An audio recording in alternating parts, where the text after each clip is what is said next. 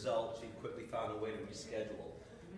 In coming to the TLQP training, what I walked away with was the discovery that my students are already using the Google Drive system.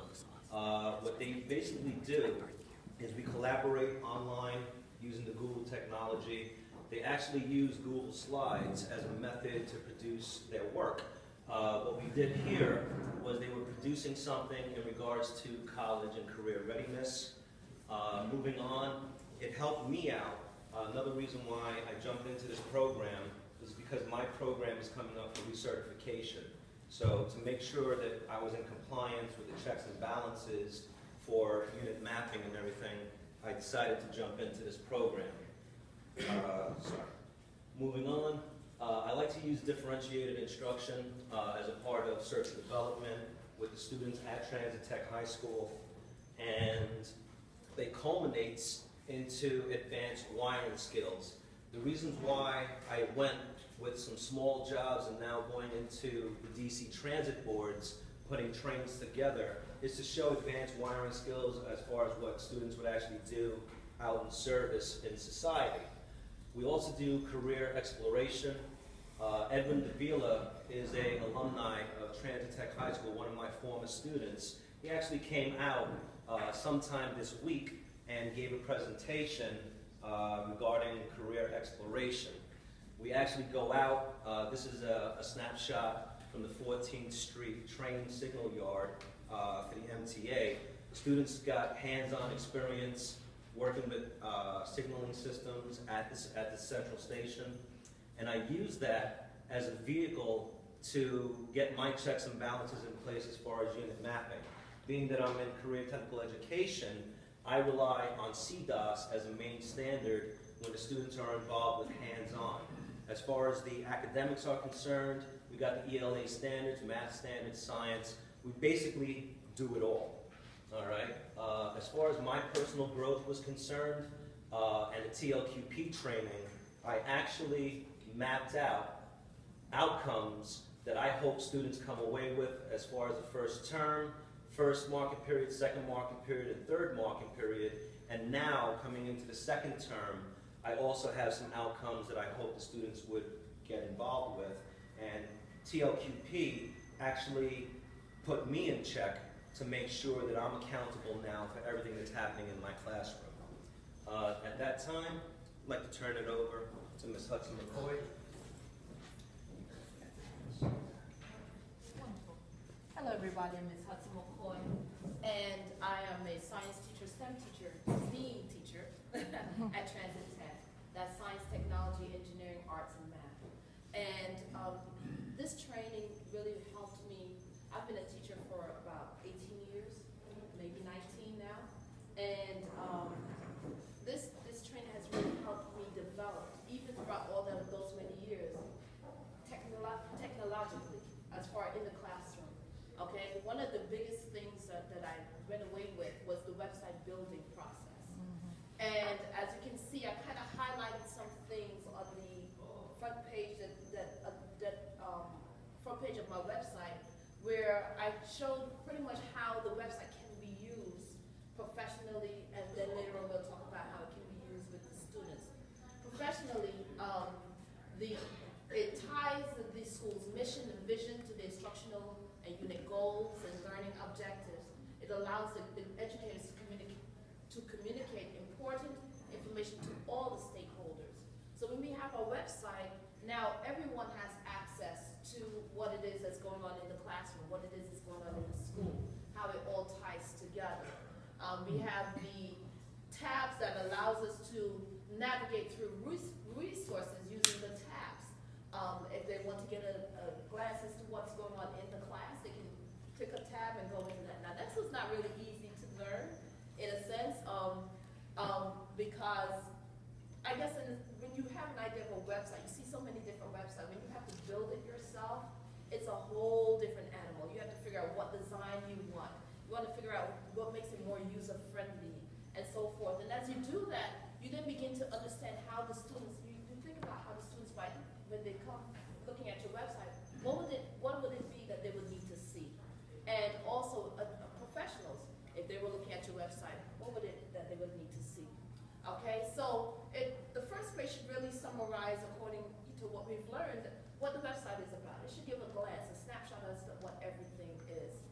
It's a great place to highlight student work, so you can include students either actively at work, or you can include some of the work they have done. And it's a great, again, a great platform for students to now show off what they have learned. So now there's incentive for them to do more work. And of course, we learned that one of my favorite was the friendly evoking, where we had an animated person, or I chose a dog for my beautiful dog that passed away. You know, it's a friendly evoking where we can now guide people through the website in a friendly manner, all right? And the students especially would feel comfortable through the process. The website provides student access also, access to the expectations of upcoming events. It provides access to interactive activities, such as later on you'll see visual ranking tools, resources, web links, suggested articles, reflections and assessment through survey usage, which again we learned here through the TLQP. There you go. TLQP process. We learned surveys. Surveys, by the way, I've used as assessments, reflections. It allows the students it also allowed my students to start to think about rationale. I used the survey as an assessment tool, but I gave them the opportunity to put their rationale as to why they chose certain answers or why they gave certain answers. And it's, of course, the great part that we've learned, and the latest part was the undergo access through the QR scans. Okay, where students can now use the QR scans either to respond to a problem or questions, and it's a quick way of being able to assess what students know, or snapshots where they can use that to go into assessing what they do know or what they don't know. And then, of course, it's all mobile ready on the cell phones. So that's what I went away from this program learning. Next. Thank you. Good afternoon, everyone. My name is Mr. Martinez, also a fellow electrical teacher at Transit Tech. I'm fairly new to this game, so you know, recently the tools of the trade for me as an electrician were screwdrivers, pliers, and things like a flashlight. So it took very little time to realize that there were new tools that I had to get accustomed to using now, and also improving my teaching skills altogether. The transition, and I'm sure Mr. Garcia can share that, from construction to teaching, you automatically assume that the new tools that you have are now a pencil and a pen and a piece of paper, but there's more than that. And thanks to the TLQP, we see that some of these tools, such as the visual ranking tool, can also help you in the classroom. So one example that I actually did in my classroom was, as my principal, Mr. Bynum, knows, we ordered some new equipment, a new curriculum entirely. It's called energy management. So I wanted to show my kids why would they need to manage their energy usage. So one good way to bring about that or introduce that new unit was to use a visual ranking tool. And what it does is allow students to actually determine what affects the environment the most. So the project name is Carbon Footprint, and the students have to rank their daily activities in order from most harmful to least harmful in the atmosphere. So some of the activities are like driving to school, long shower in the morning, and things like watching TV for 2 hours and stuff like that. So just to introduce the topic. After that, we also have a second tool, which is a survey, which can be used in many ways. And I decided to use it more as a self-reflection. So now that they know that they're, okay, driving to school, watching TV too long, perhaps they're showering with, you know, hot water as opposed to warm water, they're actually going to tell us, okay, what's the average shower time? Do you turn off the lights when you leave the room? What's the heating system used in your home? So now they're a little bit more mindful of the things that are happening in their own houses. And as they learn every lesson, now they realize, oh, okay, this is how this affects my life. And lastly is the Google Sheets, or the collaborative assignment, which is the third tool that I like to use. In this case, I use it more to apply instead of reflection now. So I would give groups, let's say 4 or 5 in the classroom, and give them each a sample electricity bill. So then each group will now have to determine which consumer is most, I guess, efficient in their use, who's paying more. They get to learn exactly how is, kilowatts per hour calculated. How can you reduce that? What are some things that you can do to maybe convince your own parents and save some money, and maybe they can give you that change. So, yeah, so it just helped me motivate the students to learn, all the new things I want to bring about to the table. And with that, I'll pass it on to Ms. Vegas. Hi, I'm Ms. Mara Vegas. I teach English at Transit Tech, and it's not always easy capturing my students' attention because they're so enthusiastic in their STEM classes, and it's really hands-on. So I did a Donors Choose project where I got a couple of laptops for my students so they would be able to actually use technology in the classroom and also bring and bridge that interdisciplinary connect. So my students are working on their Chromebooks, which I procured from Donors Choose, and they're working on these are seniors, and they're working on their personal essays via Google Docs. So they're able to do their assignments, and I could look at what they're doing in real time. So I can they can do their assignment, they send it to me, I can edit it for them, give them suggestions. I also integrated, which isn't presented here, but Google Classrooms is also another great tool that I mean, if it wasn't for TLQP, I wouldn't have known or knew anything about Google and all its great platforms that is available to teachers and the world at large, so it's great. Formative assessment is something that I've struggled with as a relatively newish teacher. This is my 6th year. And we all do summative assessment, so I was like, something, I need that baseline. So why can't I use technology? Wait, now Google and TLQP introduced me to this way of doing it. This is my 3rd year, my last year of TLQP. So I'll be back maybe with Ms. Joseph to talk about it. But it's been really impactful in my life as an educator. And I got these guys on board thanks to Martha and the U of T over here.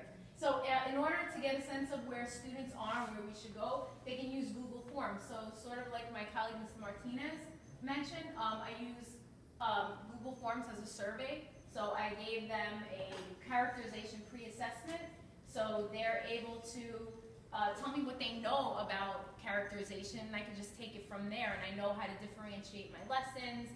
A lot of them knew what characterization was, so I didn't have to start from square one. So that was fantastic. So I just went and rolled where they were, whereas my other class, they needed a little bit more remediation in that. So I can assess where they are and take it from there. I also use the visual ranking tool. So my students had to do, as I said, the personal essays for college. We read excerpts from the autobiography of Malcolm X because some of the students didn't know what to write about. There's so much in your life and there's only so much you could write in your college essay. So I had them pare it down to a couple of things and they had to actually rank it. So maybe a childhood experience, an obstacle they had to overcome, how did this teach me, and how did I learn from this? How did this teach me an important lesson? So they had to pick a focus and rank it, the personal narrative focus questions. And based on what they ranked the highest, they focused in on that, and it really helped them crank out some good college essays. So that was my way of integrating technology in the classroom, and the kids are more engaged and more excited about coming into class, and and knowing that yeah, I have my cell phone. Well, once in a while, we're actually going to use it to work. I also use QR code as well. So really, I'm really piggybacking off of what the CTE and science teachers are doing. So it's a collaborative effort. And when we meet in cohort, we kind of share that information because like I know me and Garcia teach 10th grade, so we're able to plan accordingly. So that's my spiel. That's my humanities English spiel. Just on behalf of Transit Tech, we'd like to thank the facilitators, Carolyn, Regina, who I don't see, and Abby, Martha from City Tech, our principal, Marlon Bynum, and my colleagues here for the opportunity of participating in the program, and we're just better educators.